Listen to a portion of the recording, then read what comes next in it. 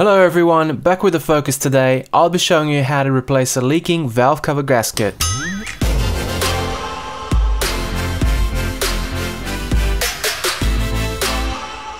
So if you've been around the Mk1 Focus for a while, you'll probably know that the rocker cover gaskets tend to leak. This one has been leaking for a while.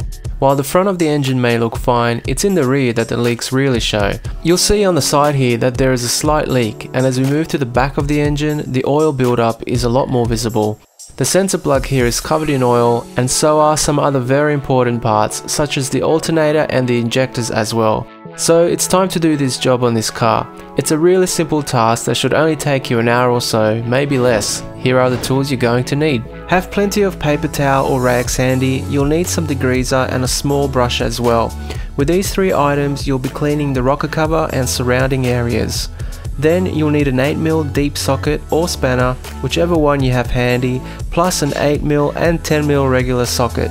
Then you'll need a ratchet and extensions, a torque wrench for final tightening, some sandpaper, gasket sealer, and a flat plate screwdriver. Alright, the first thing to do is remove your throttle cable if it's in the way like on my car. You'll just unclip everything and move it to a safe place. Next, unplug the HT leads and move them out of the way as well. Disconnect the breather hose from the rocker cover and you'll be ready to undo the bolts and remove the rocker cover itself. Told you this one was easy. Start with this nut in the front that just needs a 10mm socket to undo. You may also need to undo this nut here to be able to move the heat shield away from the rocker cover. Once I had that undone, I could move the heat shield out of the way and now had full access to all of the rocker cover bolts. Then take your 8mm socket and loosen up the rocker cover bolts.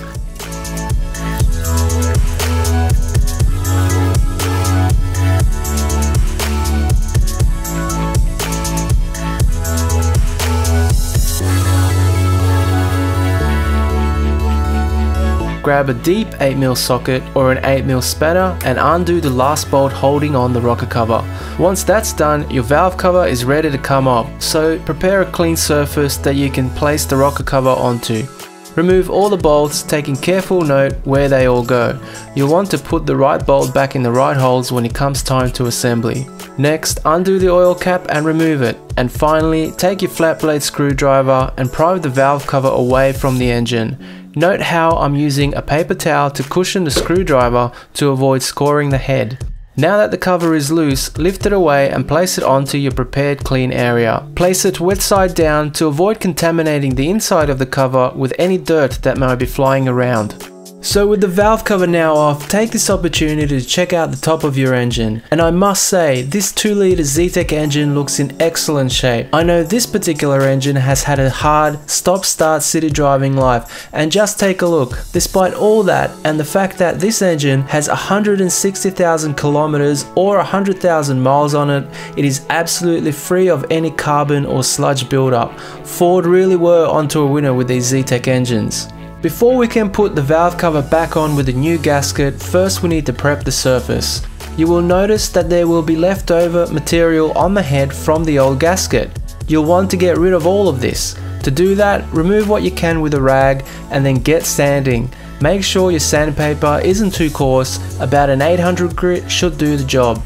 Go slowly and pay special attention to removing all of the old gasket material to avoid the new gasket leaking and ruining all your hard work.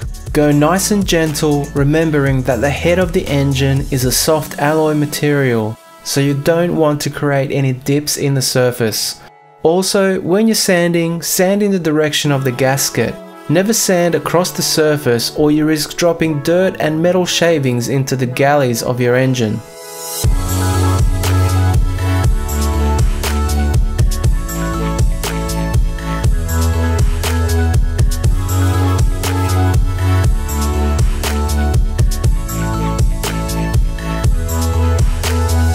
By the way, I hope you're enjoying the content from this channel, and if you are, please support it by giving this video a like.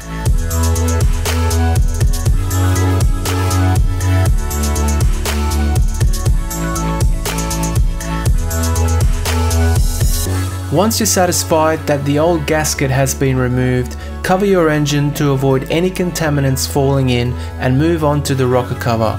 Go ahead and take out the old gasket from the rocker cover channels by using your flat blade screwdriver. Next, you should find that the underside of your rocker cover is coated in oil, so go ahead and degrease the rocker cover now. With that done, you should have a nice clean valve cover to work with, so it's time for assembly. Because the 2-litre Zetec engine came in two different configurations, the one in the SVT or ST, and the one in my car, that is a Zetec or ZX3, ZX5, make sure you have the right gasket for the right engine. Start pushing the gasket into the channels, paying close attention to these tabs found along the gasket. Make sure that the tabs line up with the notches in the valve cover. Work your way around and double check that the gasket hasn't come loose anywhere. Do a final check, making sure everything is sitting nicely, and triple check the tabs along the gasket. Once you're happy, it's time to take it back to the engine. Before you put the rocker cover back on, wipe down the sanded surface edge of the head with a degreaser wipe or paper towel. As you can see, there is a small amount of residue left over from the sanding, and doing this will just give you a super clean surface to attach the gasket to. With that done, it's time to apply a small amount of sealant to the head. The new gasket itself does not need any extra sealant, but there are a couple of joints in the Zetec head where oil leaks can occur. So this is just a little bit of insurance to make sure you have a tight seal everywhere. Take note of the corners I'm applying the sealant to and do the same on your car.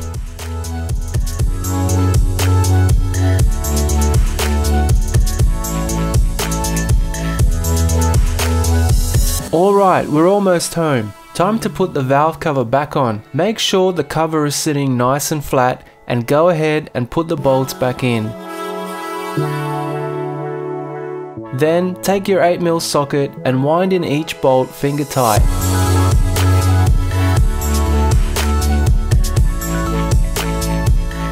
Take note of the configuration I'm using here. You'll want to work from the center out and from opposite ends. So 1, 2, 3, 4, 5, 6, 7, 8, 9, 10.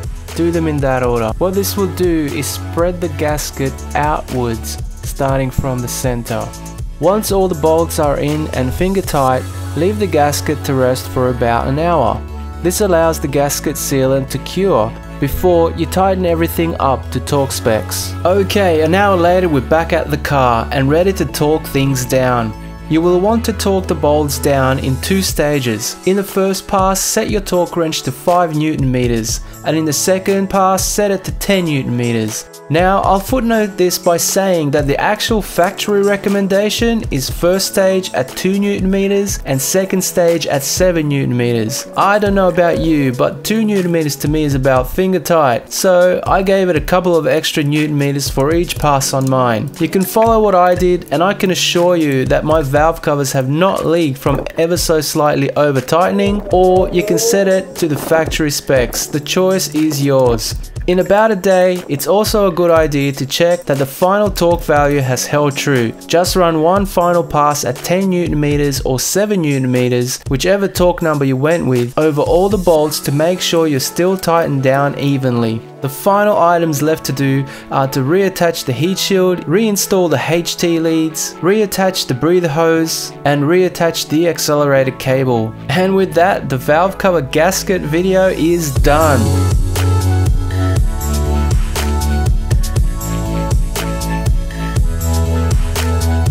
I hope you like what you saw, and more importantly, like me, I hope you've learned something new today. If you agree, please let me know by giving this video a like. Did I miss something? Do you have anything to add? Feel free to leave a comment below. I always welcome constructive feedback. And if you'd like to see more content from the channel, please subscribe and click the bell so that you'll know when I post up something new. Now enough chit chat, go ahead and try this yourself on your car.